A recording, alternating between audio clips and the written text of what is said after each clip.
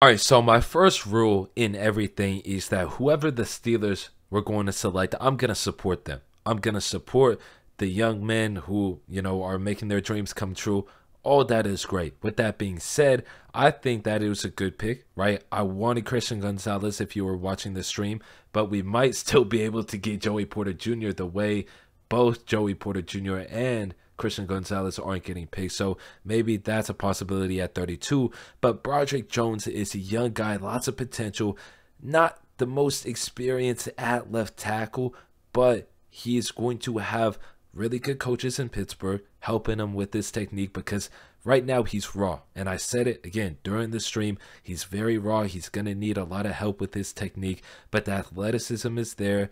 The youth is there. I thought he was like 23, 24 because the internet lied to me. So in the pre-draft process, I was a little skeptical because, Raw at 23, 24 would have been bad. But he's 21. He has a lot of time.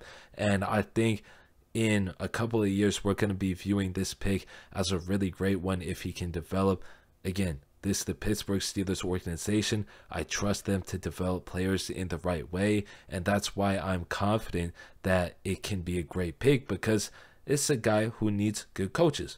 The Steelers have good coaches. You're not going to the Jets or organization that's filled with losers. So really good pick in my opinion. Of course, Gonzalez was still there, but you'll be able to get corner at 32. But now you do have a bunch of talent on that line. The left tackle was the only spot that you were really missing. Broderick Jones along with that interior offensive line when it comes to run blocking, because again, Broderick Jones in his pass protection still needs some help, puts his head down, has a leaning issue, but the physicality that Broderick Jones plays with. If you watch the video that I posted beforehand, I said scary Georgia O-lineman. I said scary for a reason because that dude is a monster when it comes to just going out and taking out D linemen and anybody in his way. He is a very great tackle when it comes to moving in space. So I'm happy. He fits the system for sure, 100%. And you got to trust Omar Khan, man.